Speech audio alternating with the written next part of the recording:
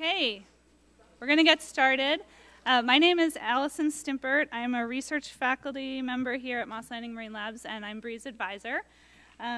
So I am very happy to be here today. Bree is my first student, and I'm very proud of her and all that she's accomplished. So this is an exciting day, and I'm just going to give a little introduction to give you some idea and background on Bree and her path to getting here today. So Bree started off as a baby, like we all do. She was born in Washington. She's got a great family who is, I think, all here today. And apparently she loved dolphins from a very young age, so she's on the right track. Before she came to Moss Landing, she did her undergrad at Everett Community College and University of Hawaii at Manoa. During that time, she was a NOAA Hauling Scholar and also completed several internships working with dolphins, sperm whales, and acoustics on several different projects, including one that she sort of, by my understanding, created for herself up at NOAA in Seattle, and they liked her so much that they offered her some data to use for a master's thesis. So she came to Moss Landing with a data set in hand, an acoustic data set on Arctic killer whales, and a pretty well-defined project idea for her thesis. But I'm not going to steal her thunder. I'm going to let her talk about that with you today. But she also knew at the time that she wanted to get more fieldwork experience and the experience of designing a project and running a project. So she also designed a pilot study on Rizzo's dolphin acoustic behavior in Monterey Bay. And this project was really her passion while she was at Moss Landing. She developed it from the ground up. She learned how to drive a boat. She trained and wrangled a whole slew of volunteers, many of whom are probably in the audience today. Thank you for your help. And she found Rizzo's dolphins, which we didn't even know if she would be able to do, and was able to successfully record data and acoustic and social behavior data from them. She also took me out a few times, which was really fun for me, so I liked this project a lot. She also, apparently this is a theme in our lab, got seasick a lot. And I don't think this was something, I think this was something she knew about herself. I don't have any pictures of her getting seasick. I'm not going to do that to her, but I do have kind of a funny story that she told me one time when we were out on the boat. I asked her if she had had breakfast, and she said that she was starting to be sort of strategic in her snacks. Because she had bought this can of gourmet nuts that cost like $15, but she didn't eat it before going out on the boat because she knew she would lose it all. So she had instead eaten a very inexpensive rice cake and was saving the nuts for later. So I think that financial responsibility is something that all Moss Landing students really learn in several ways. I did take one picture that was sort of a sad moment. I don't know if you remember this, Bree. This was... She just realized that her acoustic recording system didn't work on what I think was the very first time we'd successfully gotten Rizzo's dolphins and gotten everything in the water. She's not very happy at this moment, but I took the picture knowing that she would overcome and that there would be happy moments to follow, which there were. Not that long after that, she got her actual first data back, and this was the moment when she realized she'd actually recorded acoustic data. So it was very exciting and emotional, and I think she really overall earned her nickname that I think a lot of her lab mates called her of Puke and Rally. Outside of her thesis work, she also worked with me on a big project on the effects of noise and survey vehicles on rockfish in Southern California. She went on a cruise with all the folks at NOAA. This is Bree leaving land for several weeks, wondering how she was going to do. But I think she did great. She did lots of work with the equipment, collecting the data, doing analysis before and after.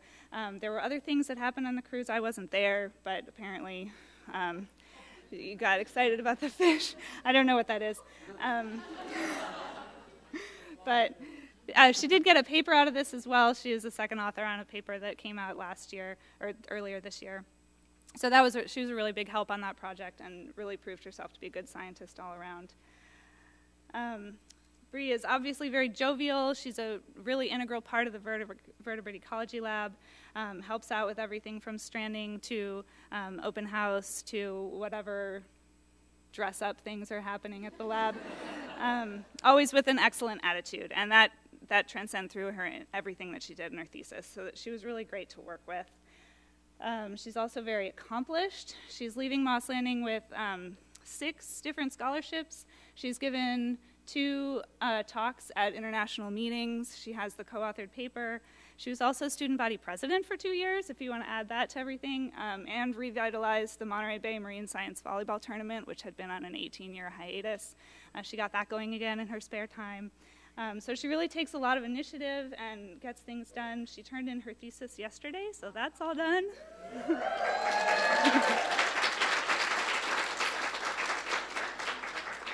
And she also found out about a week ago that she has a job in San Diego at the National Marine Mammal Foundation as an acoustic research associate, which sounds really cool. You should totally ask her about it. It sounds like a really great job.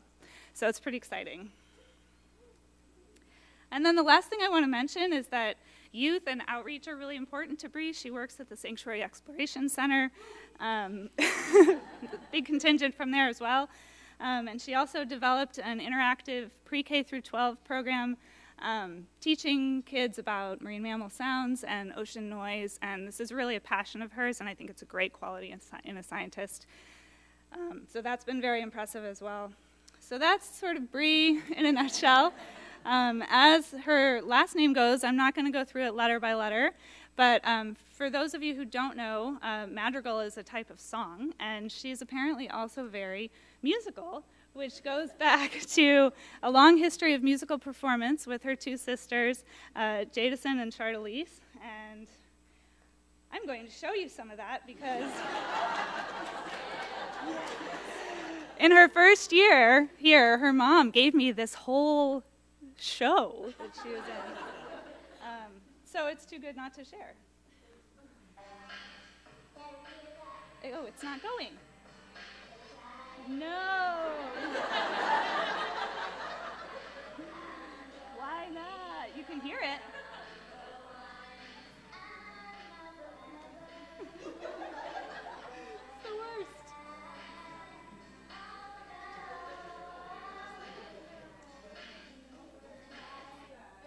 Gavin! What do I do? Why is PowerPoint working?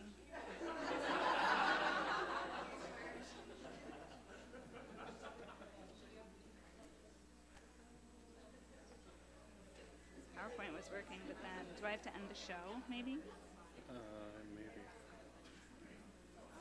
There's the show.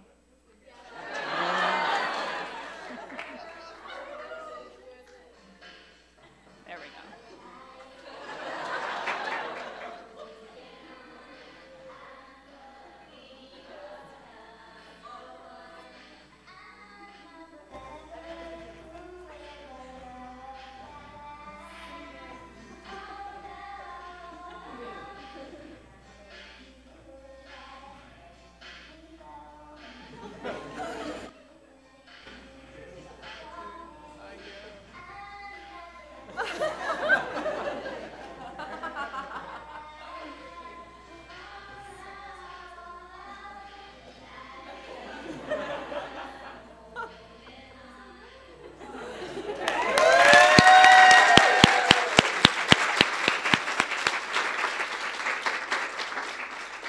So I have the whole thing if you guys want to watch it after. But for now, let's hear about some killer whales.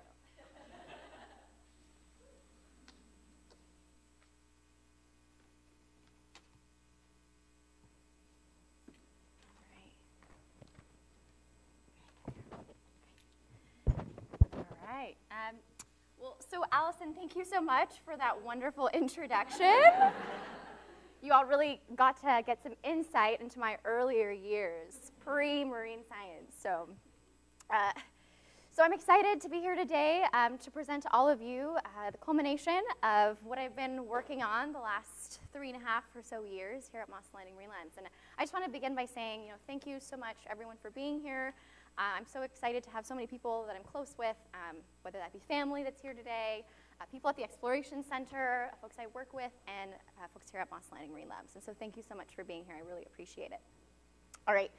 So I will be presenting today on my thesis, and it's titled Determining Ecotype Presence and the Call Repertoire of Killer Whales from passive acoustic monitoring near Point Hope, Alaska, and the Southeastern Chukchi Sea.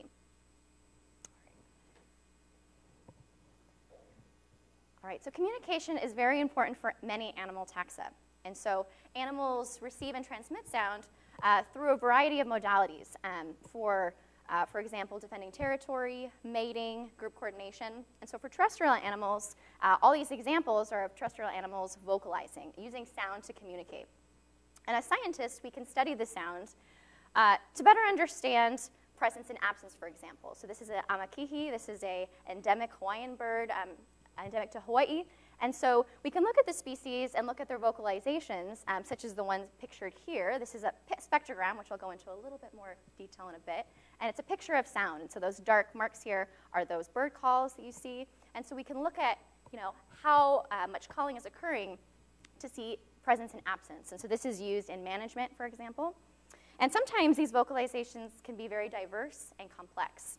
And so in order to better categorize these vocalizations and sounds that animals make, we can create these what we call vocal catalogs. And so these, for example, these spectrograms here, these pictures of sound that I mentioned, are useful tools to be able to describe repertoires in species such as the Asian elephant. And so although this repertoire has been designated for this species specifically, we can also look at differences among different species, such as African and Asian elephant differences. And so we see in the terrestrial environment that these differences occur. But the terrestrial environment is a little bit different than the marine environment. So in the terrestrial environment, animals can rely on visual cues. But marine mammals, for example, rely on sound due to limited visibility in the marine environment. And so marine mammals take advantage of the efficiency of sound propagation in the ocean. And as we know, sound travels approximately 4 times faster in water than in air. So it's a very useful conduit for signals to pass through. And so acoustic communication is essential for one of the ocean's top predators, the killer whale. And so killer whales are extremely a social species that live out here. We get them out here in Monterey, and they're very cosmopolitan. We see them in almost all of the world's oceans, and they've been studied for decades. And so they produce 3 types of vocalizations. And at this slide is when I'm going to kind of go a little more in detail about what those spectrograms mean. And so we have 3 types of vocalizations, which I'll discuss in a minute. But we can see here on the spectrogram, we have time on the x-axis and frequency on the y-axis. And so the spectrogram allows us to see these different, for example, whistles or pulsed calls. And so those differences in color indicate amplitude. So darker colors, so for example, in this black and white example, the dark color are the higher amplitudes in relation to that whiter ambient noise, background noise. And so killer whales produce 3 types. They produce echolocation, which is used for feeding, whistles, which are produced in short-term communication, and pulsed calls, which are the most common vocalization produced by killer whales. And so they have these big impacts on ecosystems, and I kind of touched on that earlier. But this impact is really driven by ecotype presence. And there are 3 types of ecotypes of killer whales: residents, transients, and offshore whales. And for the purpose of this talk, we won't be discussing offshore whales because there's very little known about their vocal repertoires. So we'll be focusing on residents and transients primarily. And so I want to give you a brief rundown on those differences between residents and transients to give you a better idea of how these ecotypes differ. And so the one characteristic that many people are familiar with are their diet specialization. So residents are fish eaters, whereas transients are marine mammal eaters. Not only that, but they also differ in morphology. So their dorsal fins and saddle patches, this patch on their dorsal side, are different in residents and transients, and they can be identified based on photo identification. They also differ in range. Residents have much smaller home ranges, like less than 200 kilometers, whereas transients travel much farther distances. They also differ in social behavior. So residents have this matrilineal structure, and so families stay together for the duration of their lives, whereas transients have more fluid dynamics, and so they may group together to hunt, but they largely hunt in very small groups and don't necessarily stay with their natal groups. And so the one component, or the differentiation between residents and transients that I was most interested in, is acoustic behavior. And so I have a couple clips here of some resident vocalizations and transient vocalizations from Glacier Bay, Alaska. And what I want you all to do is take a listen and see if you can detect the differences between the resident and transient calls. So here's a resident call.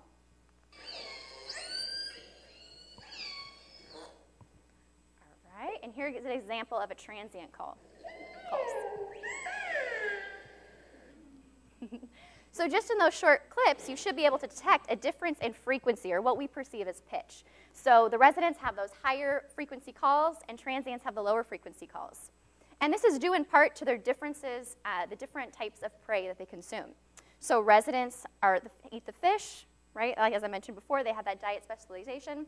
So if they produce higher frequency sounds, that's okay, because fish primarily vocalize in the lower frequency ranges. Whereas for transients, they produce these lower frequency calls. And in addition to a variety of other factors, one of the main reasons is marine mammals have very specialized high sensitivity hearing in those higher frequency ranges. So they want to remain largely undetected when they're hunting marine mammals. And so that's one of the reasons why they have they've been kind of adapted their vocalizations to have these lower frequency range calls. And so as I kind of alluded to before, we know a lot about these whales.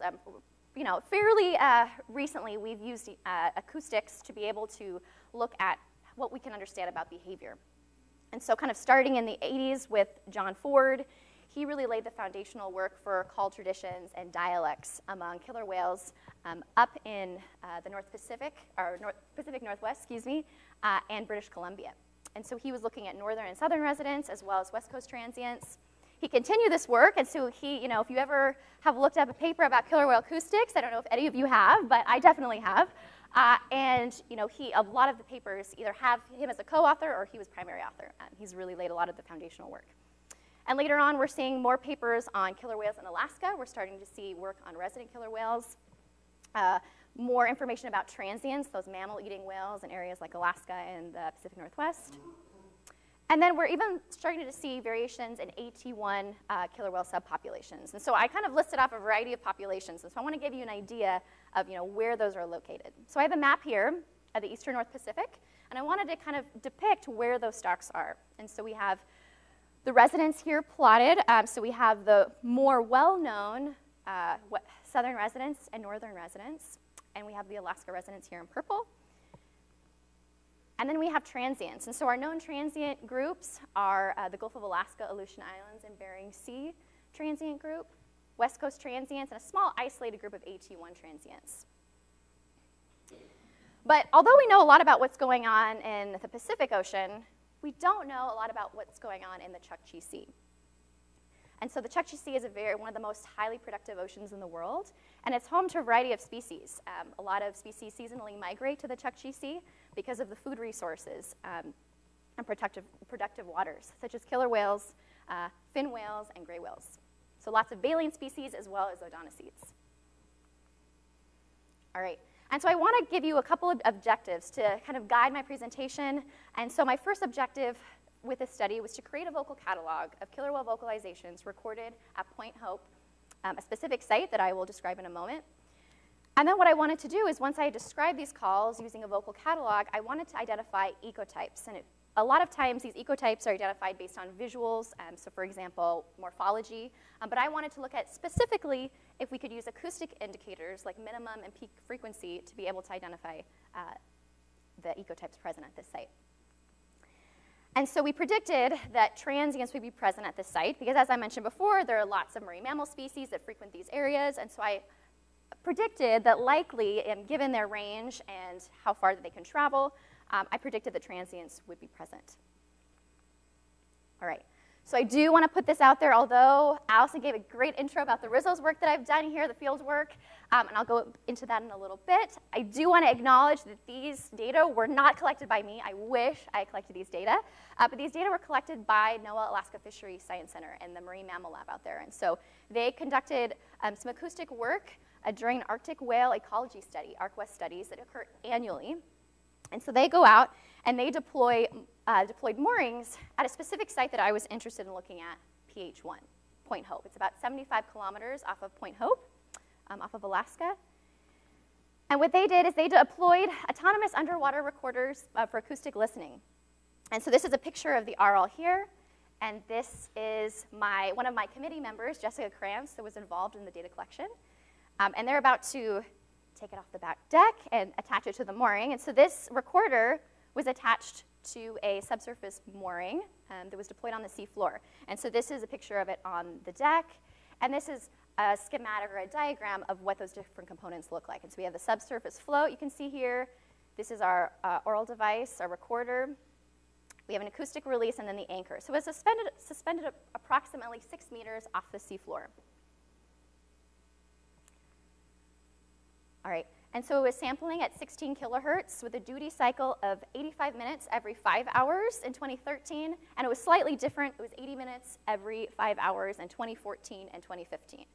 So if we look at an entire year, that was approximately 30% of the entire year. And so although they had data from 2012 to 2015, because they went back every year to deploy and recover the instruments, I was interested in looking at a specific subset of those data. And so I was looking at the summer months between 2013 and 2015, because based on some preliminary analysis that the Marine Mammal Lab had done, Alaska Fisheries, they saw this really big peak in killer whale calls during the summer months. And so I was really interested in kind of honing in my study to those specific dates. All right. So as you can imagine, with acoustic recordings, there were a lot of wave files and a lot of data to get through, and that would have taken me a long time, and I wanted to be as efficient as possible. And so I created an automated detector in MATLAB in order to detect calls in my file. And so I have an example here of what the detector would be doing, but I kind of want to orient you to the different the figure here. So the first panel is the spectrogram, so we kind of went over that, right? Time on the x-axis and frequency on the y-axis. Our filtered envelope, and this is just showing amplitude over time. And then the top is the filtered waveform, but we won't worry about that for the purposes of this automated detector example. But my threshold was set at 35% of the total noise, the total amplitude. As you can see here, my threshold is set. And so what the detector would do, it would go through the file, and each time it surpassed that threshold, it would extract a call. And so you can see here the detector is going through, it's running through, and although there are 7 calls, it extracts 4, you can see successfully. So my detector was not perfect. It did not detect every single vocalization, but enough of a subset to get an idea of diversity of calls and ecotype, which were my objectives for this study. And so then I would go through manually and remove any of the false positives.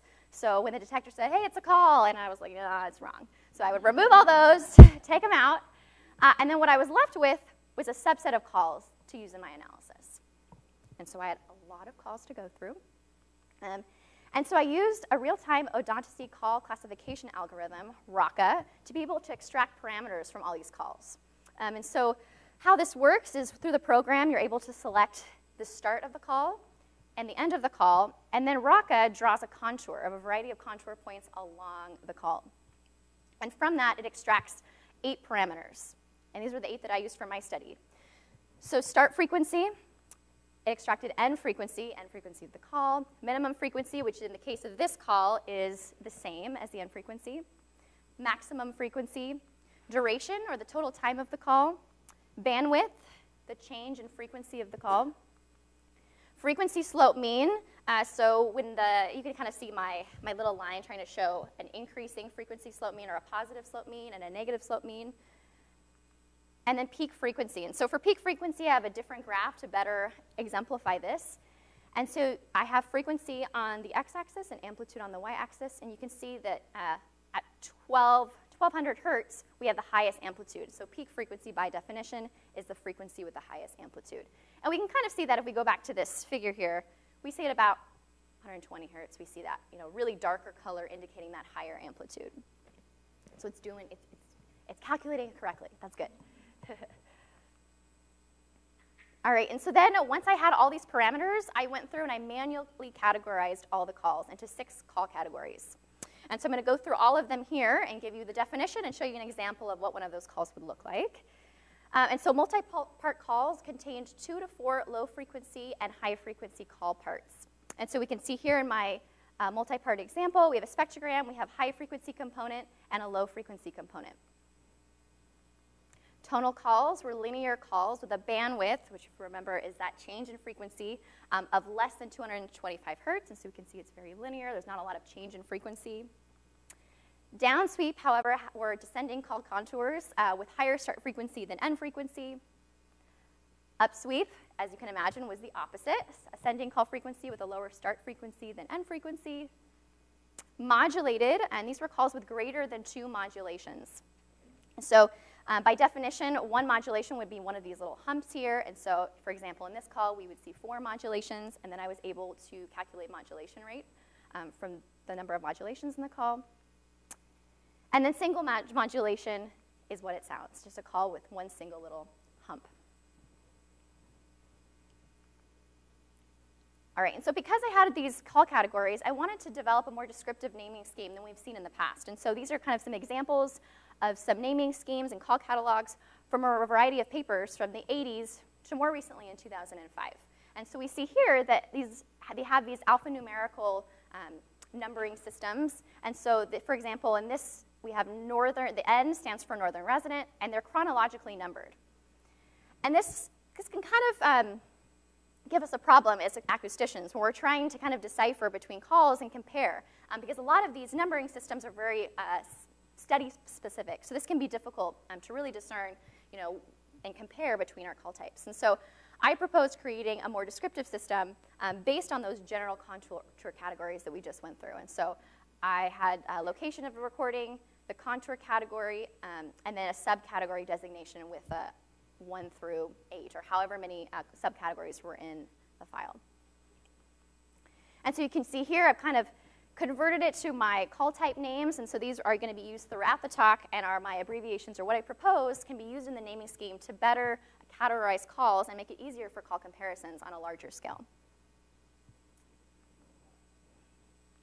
All right, so now I'm just going to go through my statistics. So I used a principal component analysis to be able to confirm the call categories that I had in R. And so what this did is it showed me kind of a visual tool. It was a visual tool aid for me to see how these categories clustered out. So all the modulated calls in theory would all cluster out on the PCA. And for example, my tonal calls would cluster out and kind of confirm those manual designations that I had made. And then to create subcategories, I used hierarchical cluster analysis in R to subcategorize. And I used something called a dendrogram, which are the outputs from that cluster analysis. And it's like a tree that shows similarities among parameters. So you can input a variety of parameters, and then it will give you an output of a dendrogram that shows you similarity among a variety, and in my case, of calls. And then I used a one-way ANOVA and 2-key post-hoc test to be able to look at similarities between ecotypes of other papers and to compare my own call categories. All right. So I want to go into these results and kind of give you a summary of everything that we collected and what we saw from the acoustic analysis portion of this. And so out of 1,798 hours of recordings, which are a lot, my detector detected 1,315 calls, which may sound like a lot, but I just, my detector wasn't perfect, so this is likely an underrepresentation of the total calls. But this gave us a really large sample size to be able to work from. And we saw a peak in July, which was interesting. So approximately 76% of all the data occurred in July. And you can see from this graph, from our percentage of days with call and each year, the July, you can really see that peak, especially in 2013 and 2015. And calling occurred on 38 days of the total 275 days that we looked at, so 9 months. And if I was interested in looking at the distribution of days with those calls.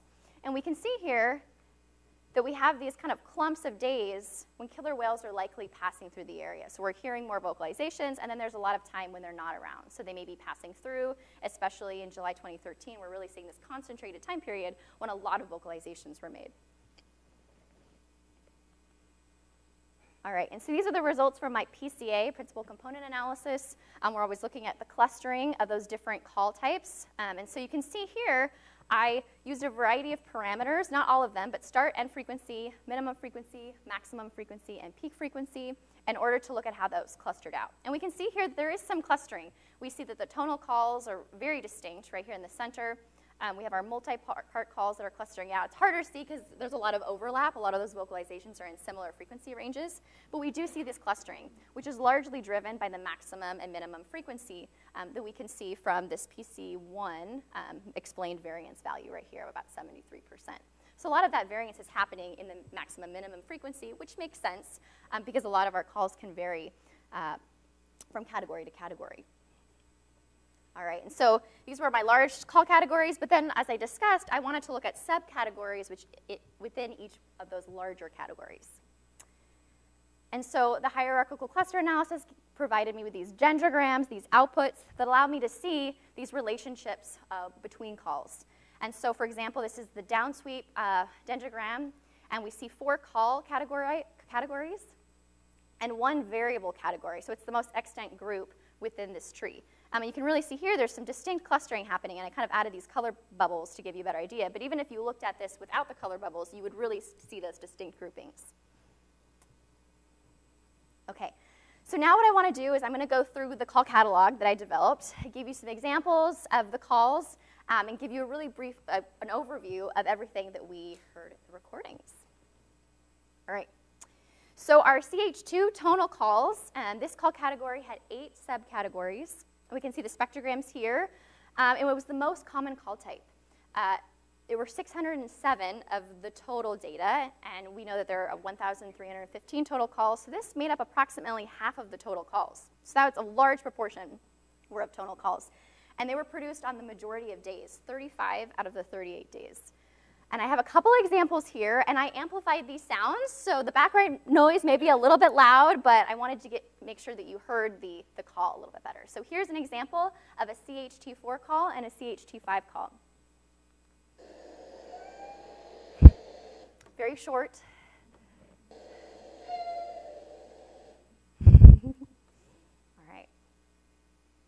So these multi-part calls were really interesting, and I'll kind of talk about this later, but they were very unique. I couldn't find any call types that look similar to these in other call catalogs, which is interesting. And so these were the second most common call type. They were produced on many days, but not as many as the tonal calls, and they made approximately 25% of the total calls produced. And we can see here we had 11 subcategories, so the most subcategories of anyone. But I do want to acknowledge that this call category was not automated, so it didn't go through the dendrogram hierarchical cluster analysis process. I did it manually because, as you can see, there's so many different components. It's hard when you're trying to deal with all those factors and incorporate all these different parts. And so because they were highly stereotyped, I felt comfortable enough to manually categorize these guys. So here are a couple of examples of a CHP1 call and a CHP4 call.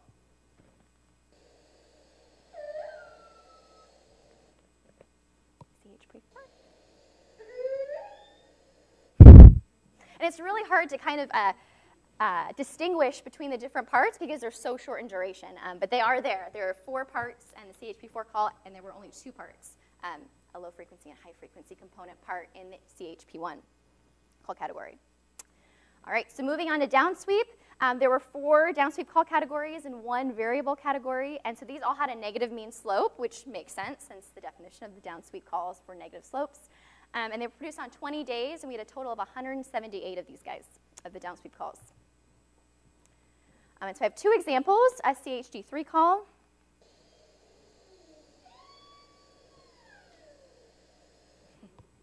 And here's a CHD4 call. Notice the differences in coloration. This is going to be a little bit louder, so just bear with me. All right. Moving on to the upsweep calls. So this call category had 6 subcategories with positive mean slope, 92 calls on 20 days. And so these were less frequent than the other call types, but nonetheless, still very interesting. CHU2. All right. And this is CHU6. Very short in duration. All right. Arguably my favorite call type, the modulated calls. There were 5 subcategories and 1 variable category.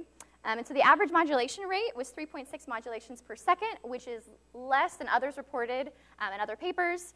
There were 60 of these calls. They were produced on 9 of the 38 days. And here's an example of a CHM4 call.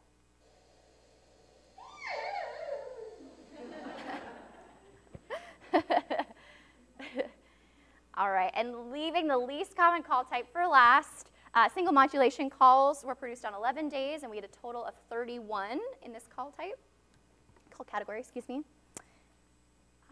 And here's an example of a CHS1 call.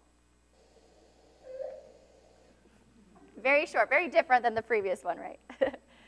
All right, and so when I look at comparisons between call categories, I wanted to look at all the parameters. And so I created box plots to better visualize the differences between call categories. I do not want you to digest this. This is a lot to digest, I understand. So I'm going to break it up a little bit so we can look at kind of some of the key features and interesting points from this analysis. And so for end frequency, the upsweep frequency calls had a significantly higher frequency than all the other call types. And that kind of makes sense. Even kind of listening back and looking at the spectrograms, you can see that these upsweep calls are higher in frequency. Oops, excuse me. All right. Frequency slope mean, so upsweep calls had a significantly greater frequency slope mean than tonal calls, but that also makes sense, right? Our tonal calls are going to have a very small frequency slope mean, close to 0, right? Because there shouldn't be changing very much along the frequency axes. When we're looking at bandwidth, so that's the change in frequency during the call, tonal calls had a significantly lower bandwidth than all other call types, which this also makes sense because the tonal calls should not have a very large bandwidth. We're trying to, just by definition, it was supposed to be less than 225. And so duration, the multi-part calls were significantly shorter in duration than all other call types. And I think that is primarily due to the fact that it included a lot of all the other little baby low-frequency components. I don't know if you noticed on the figure there, we had these high-frequency and low-frequency components that were milliseconds in duration. And so when we were combining those, I think that was skewing it a bit. That's why we get the really low duration in the multi-part calls, because of those little itty-bitty parts that are included. All right, and then peak frequency. Multi-part calls had a significantly lower peak frequency than downsweep, upsweep, and modulated call types. And then, in addition to those calls, tonal calls had a significantly lower peak frequency than upsweep calls. And so this also makes sense. This is tied to this end frequency. All these frequencies are related, and so that makes sense that these two would kind of fall out in these data. And so these comparisons really show relationships between calls and the variation in the parameters just within this data set.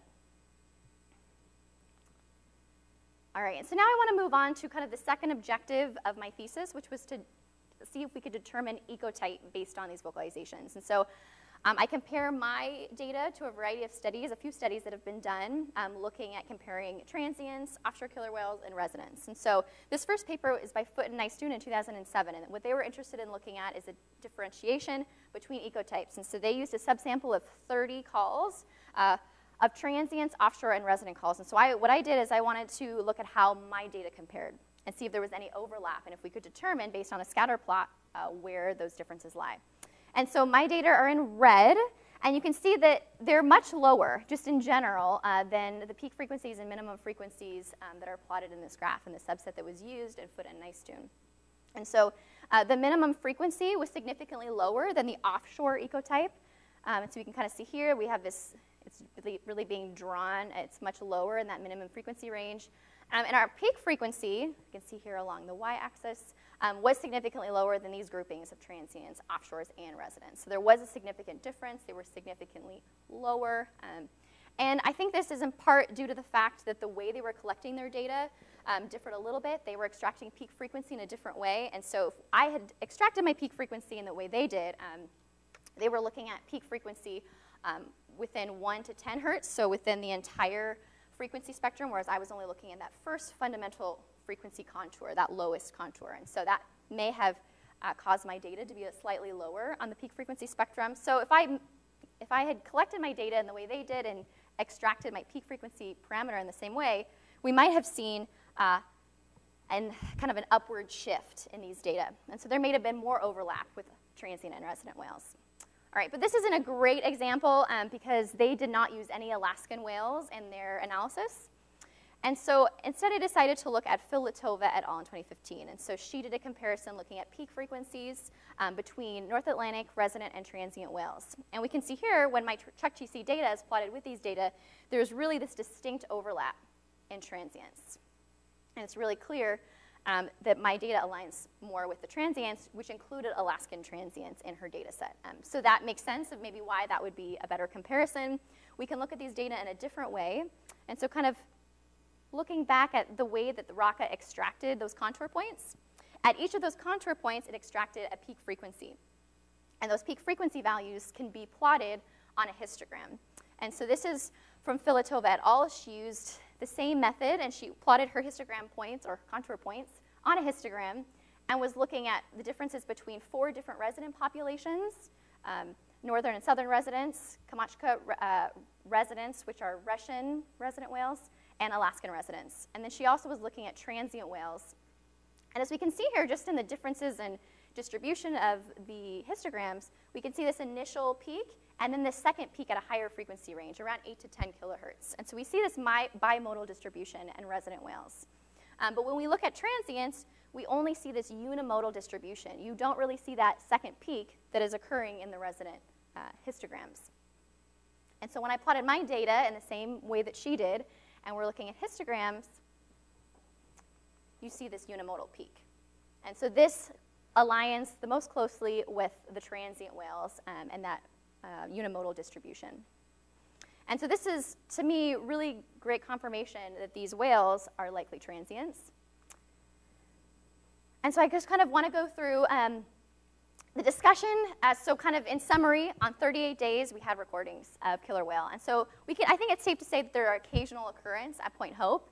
But this is likely an underestimate of presence for a variety of reasons. One, I kind of mentioned the duty cycle of the recorder. Because it was only recording 30% of the time, we may not have captured all the vocalizations that were being made. My missed call rate of the detector, my detector wasn't perfect. I missed calls, and this might have also contributed to it being an underestimate of total presence. And there's also this difference in ecotype of vocal behavior. So we see that residents vocalize much more than transients. They're very, very social, whereas transients primarily vocalize after a kill. So they're not vocalizing as frequently, so it can sometimes not necessarily be the best way to identify presence if they're just being super sneaky and quiet and trying not to be detected. So, all right. So as far as our ecotype determination, identified that transients were present based on our call comparisons, and so my hypothesis was correct. Ooh. I guess I'll explain these in a minute. So in addition to the call comparisons and looking at those various publications, we also identified some non-call sounds in the data. And so these are called fluke habitations, and they're these low-frequency sounds that are produced when a whale accelerates really rapidly, and its flukes are moving so quickly that it creates this habitation bubble in the water, and it produces these really low-frequency sounds. And these have been known to commonly be made during attacks of killer whales on gray whales, for example, when they're head ramming and fluke slapping and being really violent towards gray whales. There's a really scary video. I did not include it. I could have, but and these fluke habitations are often occurring during that time, as you can hear them in the recordings. And so this was also confirmed by personal communication with John Ford. Very exciting stuff to have him respond to my email asking him what these were. So that was kind of a big highlight for me. All right, and then something else that I really wanted to touch on is that these calls are extremely unique. When I was going through and trying to make call comparisons with other vocal catalogs that were available, there was really no comparison that I could make. There were certain parts of calls that looked similar, but there were no exact matches. And so I think that's something that's very important about these data, is this really opens up the diversity of the call catalogs that we're seeing in killer whales and providing us with new data. And so as far as implications, as I mentioned before, there are many baleen whale species that occur in the summer months at the Chukchi Sea. And so gray whales are one of the prey species of killer whales, or one of the primary prey species. And we can see here this wonderful graph provided to me by Alaska Fisheries Science Center. We have sea ice in blue, so we have a sea ice cover, and so there's no animals around during sea ice cover, which makes sense. Killer whale in green, and gray whale in black. And so we can see this relationship between when there are killer whales present and when there are gray whales present, which is likely due to prey availability. So killer whales are moving into this area to likely feed. And so kind of going back to my map of what we don't know about the Chukchi Sea, potentially with the knowledge of these new data, maybe there's an extension. Maybe we're seeing these whales up in this area, and we can think about how these implications for management, stock assessment, as we're hearing them and acoustically detecting them in these northern latitudes. And so, you know, this really links back to, you know, understanding the distribution of ecotypes is really essential in initiating targeted management, especially during this time when things like global warming are happening. And so this is an image from Stafford 2019 that recently came out, and this is June through November, and this is sea ice cover in the Chukchi Sea. And so in white, we have 2015, and in blue, we have 1985. And you can see in June and November in 1985, there was total ice cover in June and November. But now in 2015, what we're seeing is that that sea ice is receding much quicker. And so it's leaving a larger open water period. And so these animals are able to go into this area, and it can have larger implications on prey species, like baleen whales, and specifically gray whales. And this is also important for human subsidies. So humans at Point Hope is actually one of the oldest whaling villages that still exist, and they still hunt to this day. And so it's important to kind of acknowledge that you know, they're not only impacting the ecosystem, they could potentially be impacting humans as well, that, you know, rely on species like gray whales or bowhead whales. The killer whales are also known to attack. And so this is something that's kind of important as we're thinking about strategic management of killer whales up in the Chukchi Sea. And this work really provides the first comprehensive description of call types for killer whales in this region, which I think is super exciting. It was super frustrating, you know, as an acoustician when you're going through and you have nothing to compare it to, but I think this is really exciting work, and I hope that future studies, I encourage future studies to include things like file clips, things that people can use and more descriptive data. Because a lot of times, as you saw in previous spectrograms in the 1980s, you have these black and white spectrograms that don't look so great, and then you have to kind of figure out parameters based on those pictures alone. And so I think, you know, providing more information will really be helpful in future acoustic work. And, you know, ultimately, I think these data can serve as a baseline for future acoustic work on killer whales in the Arctic. All right. So this would typically be the end of my thesis presentation, but as Allison alluded to, and as many of you know, I conducted a Rizzo's pilot study out here in the Monterey Bay, and I want to devote a little bit of time talking to it, because as she said, I'm very passionate about it. It was my little project, and I want to just kind of speak a little bit about this. And so this is me and one of my awesome fellow lab mates and volunteers, Jenny, and we're out, and this is, I think, one of the first days. I think the first day we went out, we drove out, found a Rizzo's group like right away. So super exciting. And so if you don't know, it's kind of hard to see from these dorsal fins, but if you're not familiar with what Rizzo's dolphin look like, super cute, right? And so what I wanted to do was I wanted to conduct an acoustic study of Rizzo's dolphin out here in the Monterey Bay. So little is known about Rizzo's. If you look up in Google Scholar Rizzo's vocalizations, I think you could probably pull 2 papers. And there are very little known about what's occurring out here in the Monterey Bay, virtually nothing acoustically. And so what I was interested in doing was looking at acoustics and behavior and trying to link those two. And so a little, bird's eye view into the process. This is a video, thank you, Mason. He strapped a GoPro to the rib, pretty cool, right? So you get this video of us round the bay. It's a typical summer morning in Monterey Bay, gray.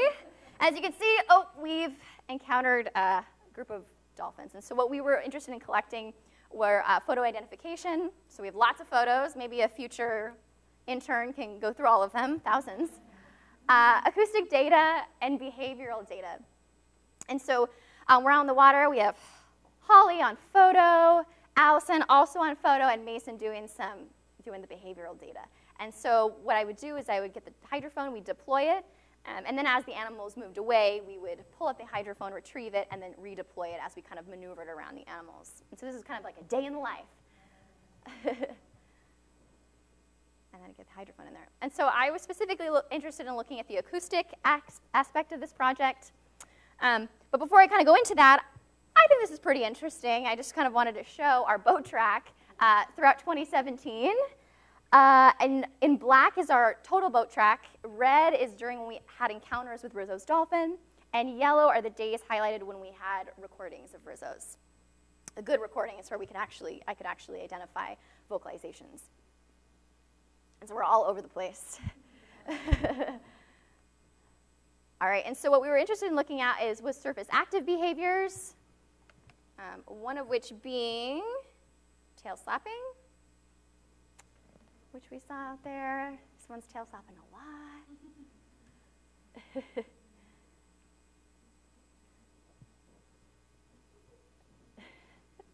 Sorry, it's a little wobbly. I'm trying to, keep from getting seasick and hold on to my phone. Yeah. And breaching was another surface active behavior. And these were just a couple of the examples of surface active behaviors that we were recording out there. And so, oh, there it goes. So I want to provide you with some preliminary results. And I kind of say this as a pilot study because, unfortunately, I didn't have enough high-quality acoustic recordings for this to be part of my thesis. But I wanted to provide you with a few examples of what I was looking for. And so in these recordings, I was looking for whistles, which we see here on the on the left, excuse me. Here's an example. Sorry, they're very quiet. That was another problem. They're super quiet. And a whistle burst pulse example. And so a whistle burst pulse is when the whistle and a burst pulse call are occurring at the same time. And this was something unique to Rizzo's dolphin, which I was interested in looking at. And they occur simultaneously. And this is fairly unique in repertoires of odontocetes. And so I was interested in looking at percentages. Is the repertoire dominated by whistles or whistle burst pulses? And we found that 23% of total vocalizations were whistles. And so this was just based on a manual count that I went through after amplifying the files to be able to determine the whistles versus whistle burst pulses. And 9% of total vocalizations were these whistle burst pulses. And so just going through my preliminary results, I plotted surface active behavior and vocal rates from these numbers. And we can see that there's kind of this peak during times when we have higher surface active rate and vocal rate. So we have one here. And sometimes there was a relationship, and sometimes not. We saw more surface active behaviors than vocal rate. But we can see on these 3 days, we had some pretty high vocal rates. And so kind of ultimately, as a conclusion, I would love for someone to continue these work, and maybe someday for another project, I will continue this work, but I think more high-quality recordings are needed, and Rizzo's are just difficult. And finding them, getting out, recording them, and getting enough recordings, I think, is really important. And so that's something that I hope that somebody can kind of run with in the future, because I think it still needs to be done. There still needs to be a paper out on Rizzo's in the Monterey Bay and acoustics. So with that, I would like to acknowledge so many people. Okay. Sorry, I will try to not make this go on forever. But I want to first acknowledge and thank my committee members. And so I want to start off with Allison. Where is she? Oh, there she is. Okay.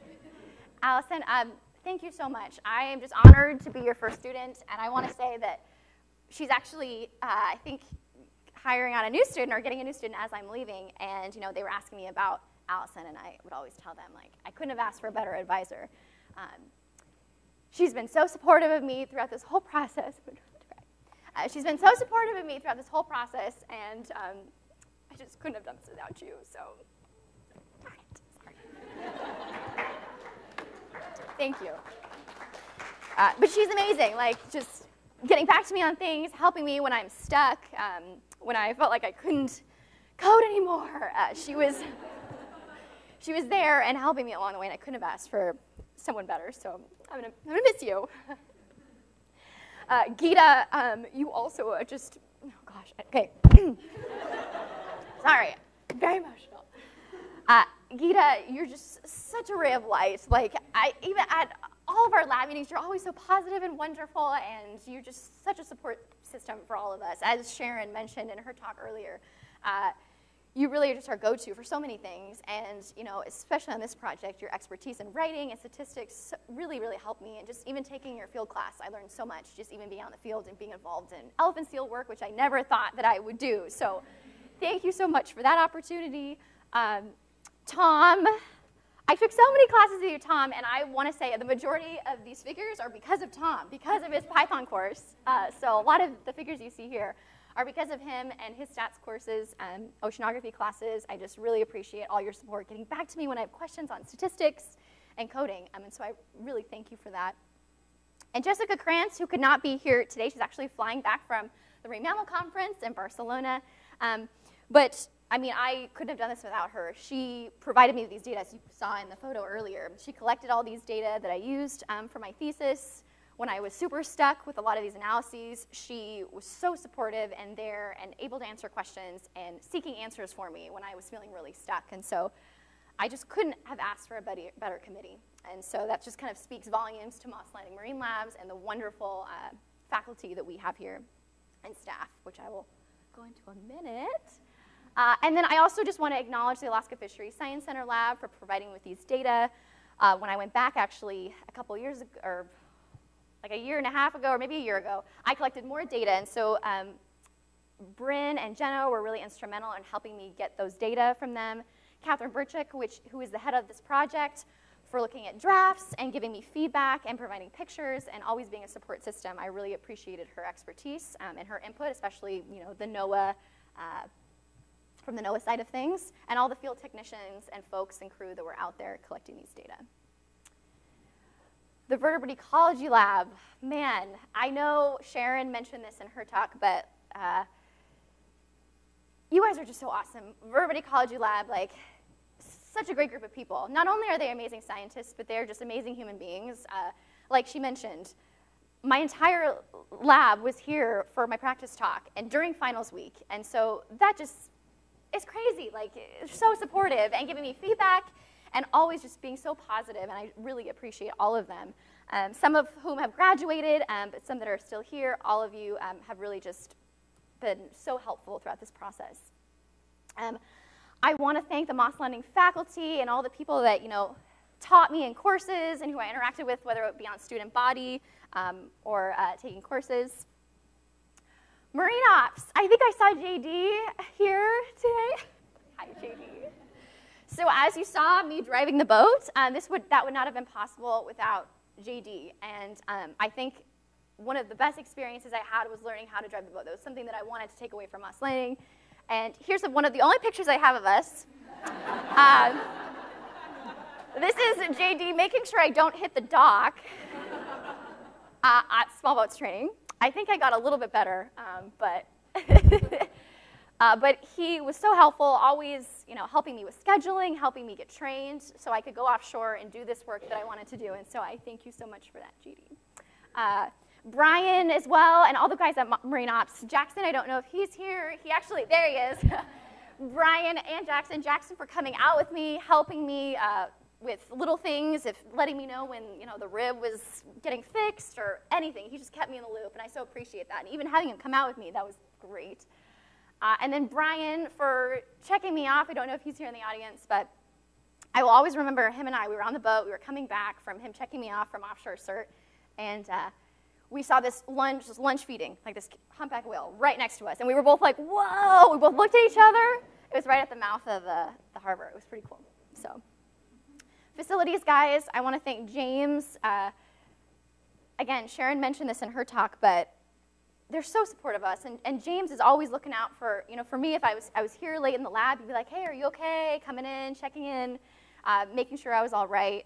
And, whether that be other things too, like when I wanted to forklift tables to the volleyball court, like I had crazy ideas sometimes, so he was so supportive of me, helped me, when, things with student body, and so I really appreciate him.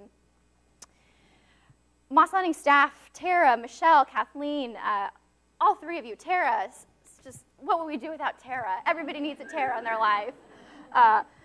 Michelle for helping me when I come into her office multiple times, asking about funding and how everything works and travel. You were always so willing, even when you had so much going on, to help me out, and I really appreciate that. Kathleen, our mutual love of killer whales. I think we bonded over that. I don't know where she is, but yes.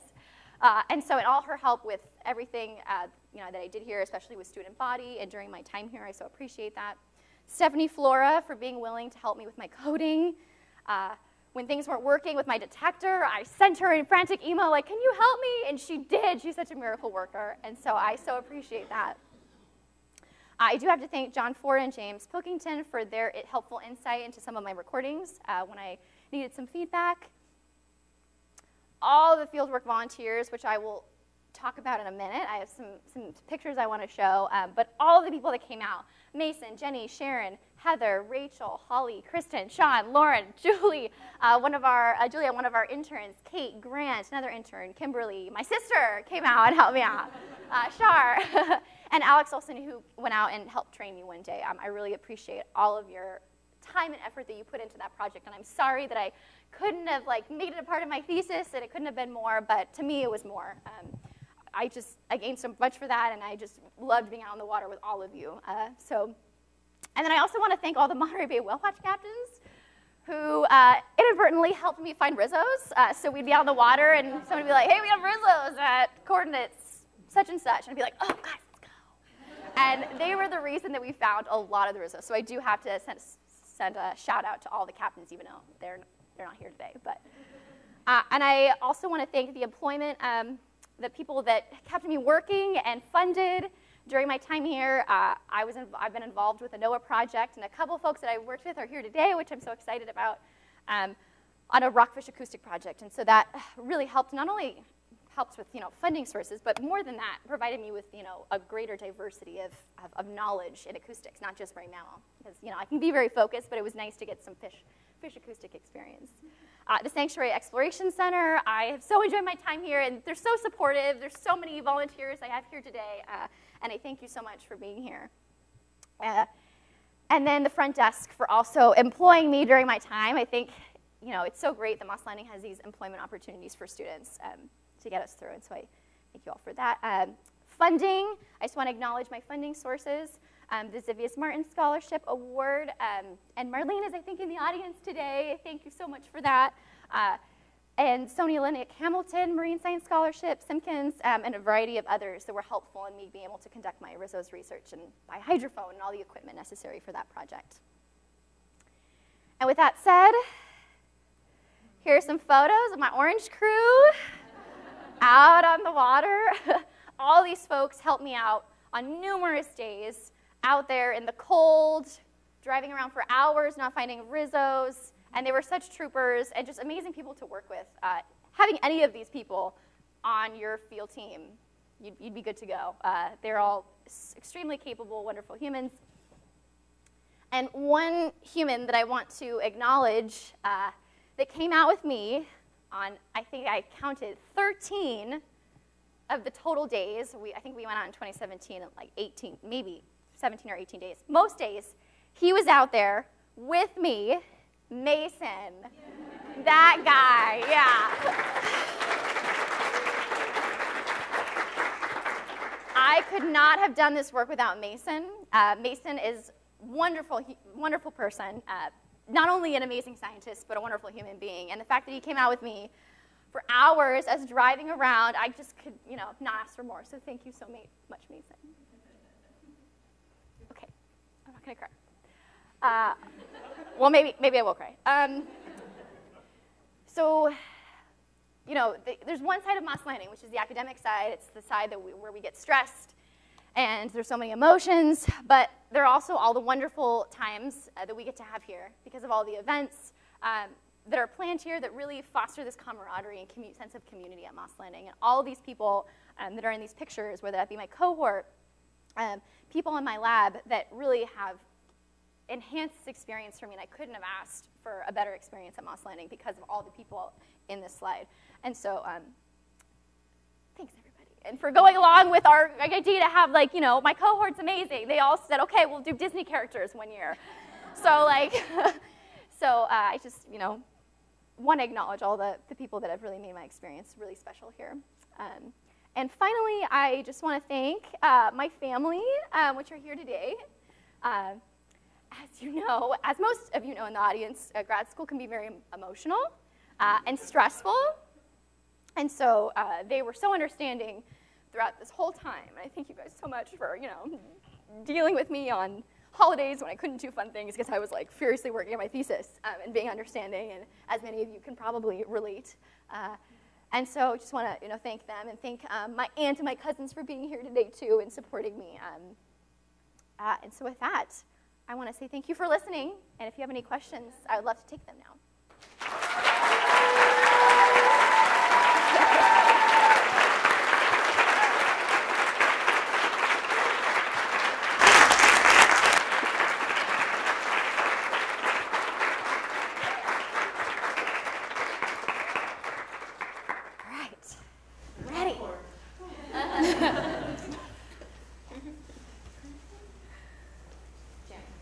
Bree, so do you know what the range, the detection range is for the recorder in Chukchi? Mm-hmm. So it can be really hard to determine that, but the NOAA folks say that they use about, I think, 10 miles for the recorder. So, and that's 10 miles for the highest frequencies. And so that's kind of their, the range that they kind of go with, or that they estimate that the recorder can detect. And so, yeah, approximately 10 miles. So fairly far. But again, that's also another possibility with my recordings, is that, you know, if they're not loud enough, we may be missing them just because it's a stationary recorder. That's kind of one of the caveats of. So then my second part of that question that deals with that is, so what it was, I missed maybe what you said was a sample set. What was a sample when you were doing the statistical testing between the different, are you talking about number of calls in a day, one call per day?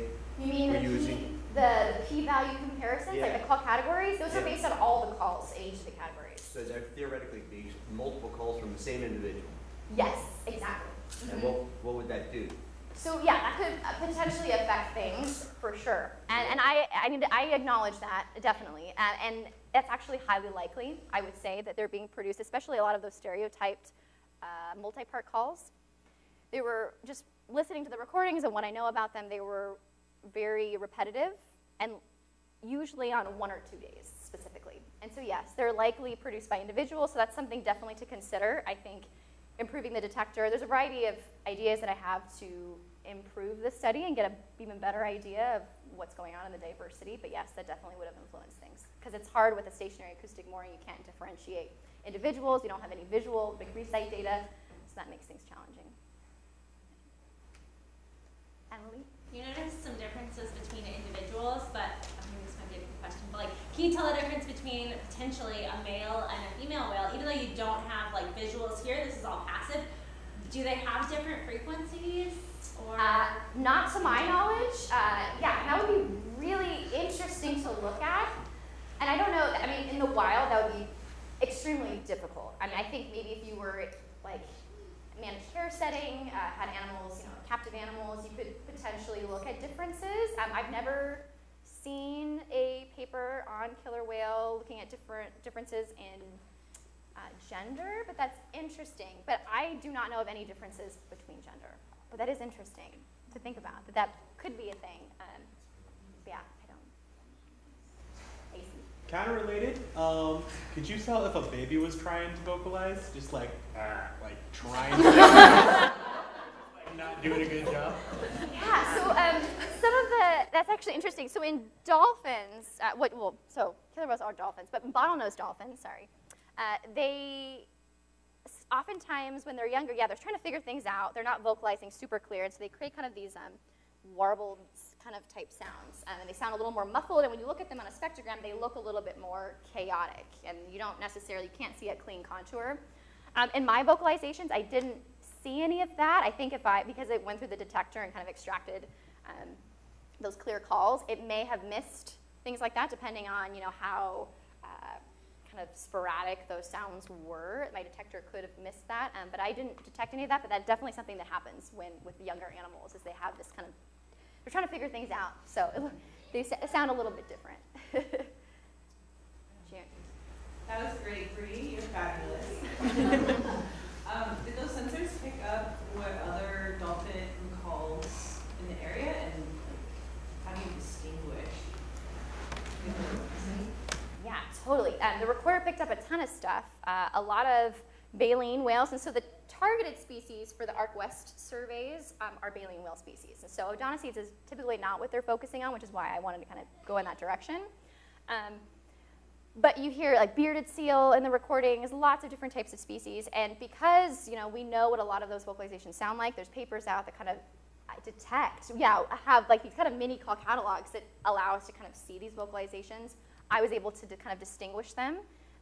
There were some whistles in the recordings. I didn't look at whistles specifically, and I didn't identify them to species level. I could have, but when I went through all of my recordings in the ROCA program, it has like a species classifier, and it classified my species as Orcinus orca. So that's kind of further confirmation that they weren't something else. There were some little parts of them that had other, like, a very small percentage had like Pacific white-sided dolphin because they have kind of similar sounding calls, but they were like the tiny parts, so it's hard for the detector to actually classify correctly. But yes, it's definitely something. So in your calls for killer whales, you said that they were very unique, even in those stereotypes. There's something that is hard to compare with the other groups. And it's not because it's something that is seen between like different regional groups that you see that uniqueness among the groups, or is it something that was specific to your group? And if it was kind of, you know, it's distinct among the regional groups, is that something that if the data were strong enough, you would attribute to more like a regional dialect kind of thing? Or That's interesting. Yeah. So, kind of consulting with folks and talking with Jessica, we think that instead of it being like a new subset or a new, not ecotype, but population of killer whales that are out there vocalizing this unique type of, you know, subset of vocalizations, we think that it's likely an extension of the Alaskan Bering Sea because we really know very little about that transient Alaskan population. And so it's likely that we just know so little that this is just their call catalog, and we didn't, you know that these vocalizations exist before, but now we do, and we can start adding them to that larger grouping because those animals definitely go up into the Chukchi Sea. This has been documented for some time, but just not acoustically, and they're very little. I think I could find like 6 call descriptions of Gulf of Alaska whales, but nothing else of transients in the area. So I think this is just kind of the first steps in creating something like that. But it would be cool if I could actually say, you know, this is a new population up there that they're vocalizing, you know, this super unique repertoire. But I don't think we can say that yet with these data, but hopefully with a larger data set, maybe looking at the full year, we can get a better idea. What are the pros and cons of using like a stationary acoustic, like meter like this versus acoustic tags when targeting a specific species? Interesting. Yeah. So tags are a much better way to look at, you know, where the animals are going. Sometimes you can get like clearer vocalizations, right? They're vocalizing right there, the tag's there. It's still hard with tags to identify the individual, so that is kind of a challenge when you're looking at tag data. But moorings are definitely hard. You just, you know, it's sitting there, and whatever passes by, it's going to record. And so if you wanted to get a better idea, tagging would be a good thing. Having an array out there to look at directionality of the whales and where those sounds are coming from would also help. But tagging is awesome, and I would love to tag killer whales. Super expensive, you need a lot of funding, but that would definitely be something that would be useful in the acoustic side of things for sure.